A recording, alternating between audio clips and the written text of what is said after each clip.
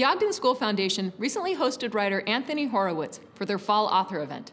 PBS Utah had a chance to sit down with the best-selling author to ask him about his books, his work for TV, and about Moonflower Murders that he's adapting for PBS. All right, well, thanks for being with us. It's a real pleasure. Thanks for having me. We are delighted. So to start things off, I want to know, when you first got the idea for Magpie Murders, how did it begin? What was the idea, and when did you know you actually had a story there? Gosh, it's such a difficult question to answer because I could talk for an hour to explain where it all came from. But the first impetus was the idea which came from Sir Arthur Conan Doyle disliking Sherlock Holmes. As I'm sure you know, but he thought Sherlock Holmes was beneath him, which is why he pushed him off the Reichenbach Falls. And so my first thought was, why don't I write a story about a writer, a modern writer, who has created a successful detective, but feels that it belittles him, but he hates this detective and wants to sort of get rid of him. So that was the core of the idea. But I was also at that time very interested in writing about murder mystery itself. I've always had a fascination, because I've written so much, and this is very much what I'm going to be talking about tonight. I've always had a fascination with why we read murder stories and why I write them. And so I wanted to write something that would allow me to both write a murder mystery story and at the same time examine the mechanics of it and look at what's happening and why we're reading it. So writing about a writer who has written a murder mystery which doesn't have an ending was sort of an elaborate puzzle box that could allow me to disentangle the entire nature of this sort of writing and examine what's going on. And I have to say that the book itself, it took me about 15 months to write, which is much, much longer than I normally take. But it took me more than 10 years to think up and to structure and to get right. And the proof of this is that if you watch an early episode of Midsomer Murders, a show I was writing in Britain for ITV, one of the characters, 10 or even 15 years before the book appears in the shops, is already reading a copy of it, because I had it made up, and it was there in the TV series, this book I was working on even then. Holy cow. That's right. That's amazing. So speaking of Midsomer Murders, you took your own book, Magpie Murders, you adapted it for television. This is your work that you adapted, but you also adapted Caroline Graham's books for Midsommer's Murder. Tell me about your different approaches. I think they were probably quite similar, actually, because the first thing you have to do when you're adapting a book, particularly one as complicated as Magpie Murders, which runs to, I think, about, is it 600 pages, and a lot of characters, a lot of twists and turns, but also one of Caroline's books, which are themselves very cleverly worked out and structured. The first thing you have to recognize is that you can't put it all on the screen, and that audiences won't accept that amount of detail and those characters and these twists and these turns. Unlike a book, when you're watching television, you can't stop and go back 50 pages and work out who that character is. So you have to understand that the process of adapting is one of desecration to a certain extent. You have a book which you may consider to be perfect, particularly if you've written it yourself, but you have to say, no, I've got to cut it about, and I want to do this, that, and the other, to turn it into a workable television. So it is an act of dismantling, though one done with great respect. I wouldn't have adapted the Caroline Graham books if I hadn't loved them. I think they are brilliant. They were called Agatha Christie on Acid, which is a great description of what they are. And I loved writing those first 7 episodes in really creating that series. But the process was more or less the same. Magpie Murders, the television version, has huge differences to the book. And the author of the book might well complain if it wasn't me. So I was actually happy on both fronts. Are you more inclined to desecrate your works or someone else's? Well, desecrate, I said that, but it's not entirely true what it's reading, because you're hoping to create something that is as good in a different way. All I'm saying to say is, and I use that word simply to say, you can't put something, you know, on an ivory tower. You can't say this is perfect, I can't change it. You know, when I adapted Stormbreaker, my own novel, which I didn't do entirely successfully, to be honest with you, even there I was seeing things I loved in the book, but which for one reason or another I could not put into the feature film.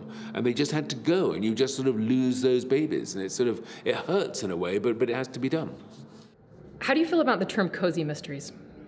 We call it cozy crime, and it's funny you should ask me that, because it is one of my little bête noire. It's not a phrase I ever use, because I always say that even in the context of an entertainment or an Agatha Christie novel or a TV drama, whatever it might be, murder is never cozy. The taking somebody's life is the ultimate in violence and horror. It is the worst thing we can do, which is why the prison sentences for it, which used to be a capital punishment in this country, they still are, are so extreme.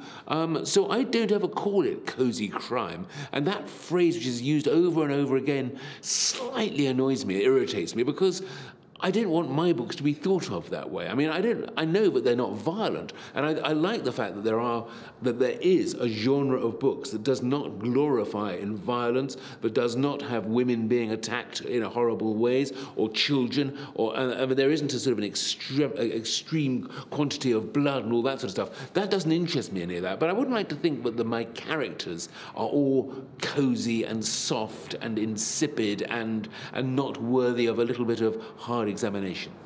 It is a strange term.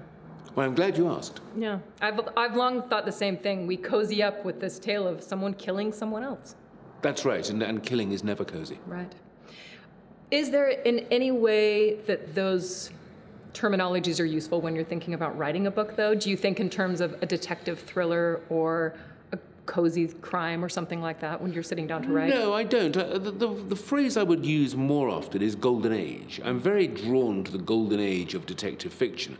Not that I find all those books completely enjoyable anymore. I mean, some of them are a little bit slow and some of them are a little bit pompous even. A lot of them were written by quite sort of academic types.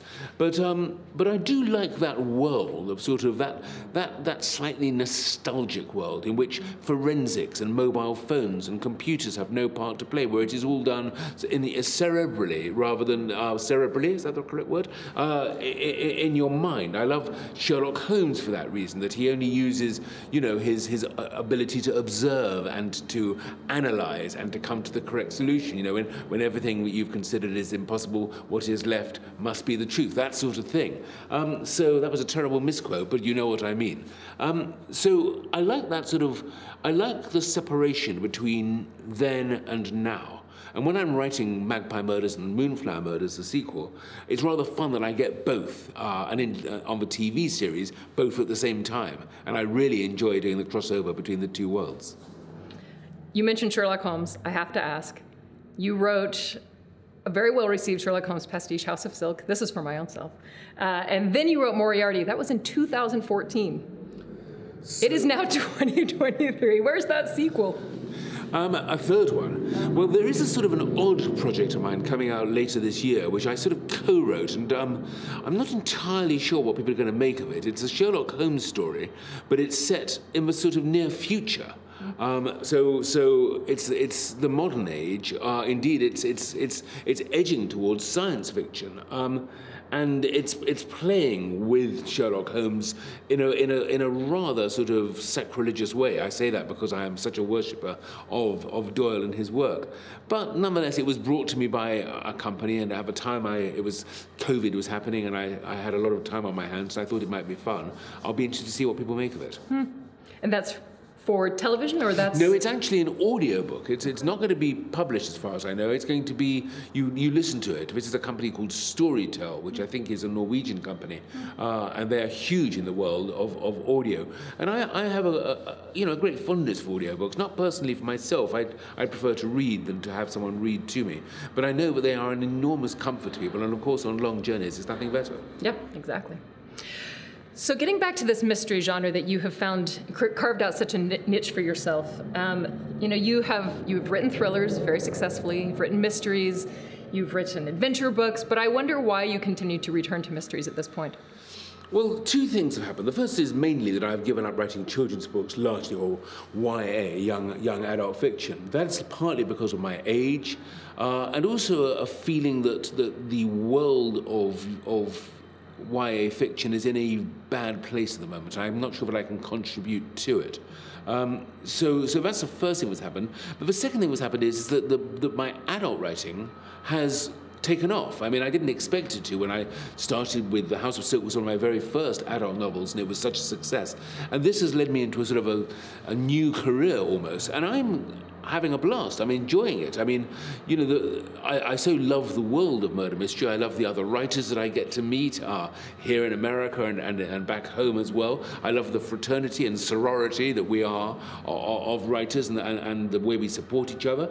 And I love the sort of the fact that crime stories have had such a huge impact on people. It's an interesting fact that during COVID, and I'm speaking here about the United Kingdom, there was a 5% spike in books sold because, of course, people had less to do and were at home. But what I think was really interesting was that it was crime fiction that spiked the most. That's what people wanted to read. And I always think it's interesting, and this is again something I'm going to talk about tonight, the way that we find such comfort and such a sense of healing and wholeness in crime fiction. It's one of the sort of strange things of life that violent stories about death and ugly actions can have this very cathartic effect on people. It's true, but I think also, in addition to that, as you say, there's the puzzle. It keeps our mind active. It gives us something to think about. There's a lot to unpick in the question you asked me because, of course, I've always loved puzzles. I love beguiling people. When I was younger, I loved magic and magic tricks. Moriarty, one of the novels I wrote, my second Sherlock Holmes book, is actually based on a card trick. The entire book works on a simple card trick that I learned at school. And I love illusion. If you come to my house in London, you will see magic tricks, toys, illusions. We have a secret passage in the house. So everything in my life is devoted to puzzlement and to bafflement and to tantalizing and even to cheating an audience. I always do play fair, but Moriarty, for example, one of my favorite books, plays a terrible trick on the reader. And the reason for it was that I was writing about the most evil man in the world, so I thought, let's write the most evil book. And the idea was you get to the last page and look at it and say, what have I just read? And hurl the book across the room. I think I did that. Which some people... I met somebody the other day who said they were listening to it on audio. You were talking about audio. And they said they nearly crashed the car when they got to the twist. I said I was delighted. I thought... I almost wish they had crashed the car. It would make it an even better story. Nobody being hurt, of course. I remember feeling quite outraged. Well, outrageous, but that said, the book plays 100% fair with you. There is not a single thing in that book that is a cheat or a lie. So you're adapting Moonflower Murders for PBS. I have adapted it. The work is done. We are filming. Done. No, it is pretty much done. We have been filming for, oh, goodness knows, I must be about 10, 12 weeks in Ireland. Okay. And we go to Crete next week. And I go myself physically to Crete for 2 weeks shooting out there because in the new story, Moonflower Murders, as you know in the book, it opens in Crete where Susan is running a hotel with her long-term partner, Andreas. And so we're shooting the opening of the series in Crete in October, and I'm going there with my wife and such, and I'm even in this hotel this afternoon. I've been watching the dailies from the shoot in Ireland, and I have to say that we are so fortunate in that first of all we managed to reassemble our absolutely wonderful cast headed by Leslie and Tim, but also with Conleth Hill and Matthew Beard and many of the others and the wonderful Danny Mays as Chubb and Locke. So we've got our family back together again.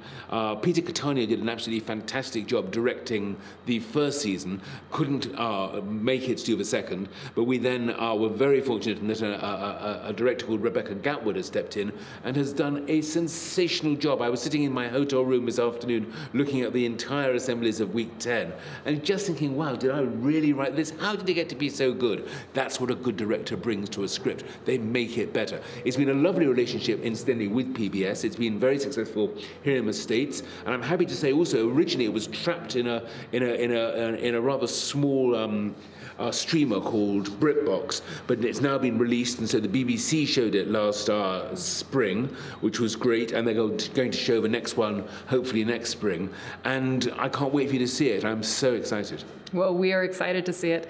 As my last question, I've wondered about this for a while. As someone who takes books, adapts them, writes your own books, adapts those, if you could adapt any book that you wanted for television, what would it be?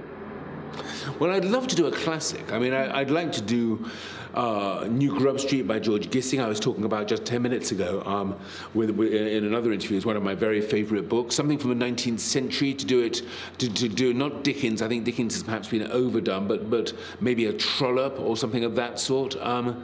Or else I don't know. I mean, something epic, something big, a Don Quixote type book, Cervantes, something that's a really major piece of writing. I always like to adapt a book, I think, by a writer who is better than me. So that is why, you know, so working on something like a Doyle or an Ian Fleming or any of those sorts of things, that to me inspires me. So a big classic, a big epic, something that everybody knows.